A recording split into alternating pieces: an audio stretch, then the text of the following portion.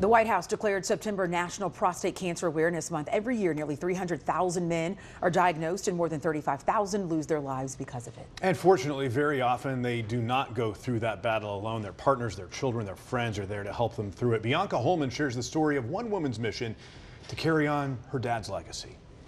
Many of us, we think our fathers are invincible. The idea of our dads getting sick, let alone with a prognosis like that, and ultimately it was difficult. Mary Anderson's father, Robert Anderson, was diagnosed with prostate cancer in 1996. Was told that his PSA level was high, found out he had prostate cancer, scheduled for surgery within days, and then on the follow-up they found it had already spread to his bones.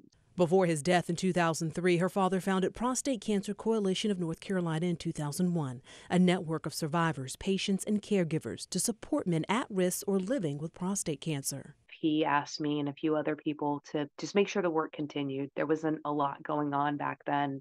With more research, doctors use a variety of methods to screen and diagnose patients.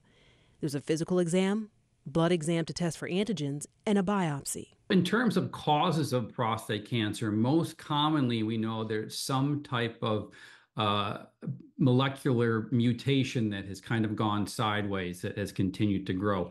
With those results, sometimes there's no need for treatment, but other times timely treatment is essential. Ranging from surgery to remove the prostate, forms of radiation to try to destroy the prostate cancer within the prostate. There's ablative technologies that also try to kill just the cancer in the specific area of the prostate.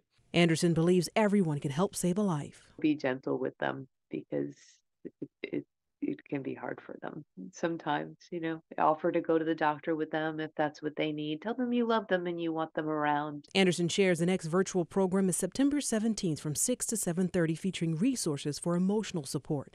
In Raleigh, Bianca Holman, ABC 11 Eyewitness News.